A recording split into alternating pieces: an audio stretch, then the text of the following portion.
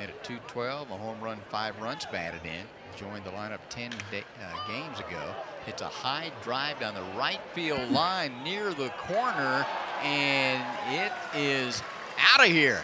He was able just to sneak it in. The pesky pole. We've talked about that before here at Fluor Field. More often than not, that's the kind of home run you're going to see rather than a left-hander turn on one. But it was just slicing down that right field line, and it just stayed fair. Evan Carter will lead it off here in the 10th, and he swings at the first pitch and hits a rocket back into deep right center field. That is gone. And just like that, one pitch in, it's a 5-3 Hickory lead, his 4th of the season. And there was not a cheap thing about it. Well, he's the young man that's got the best offensive numbers for this team.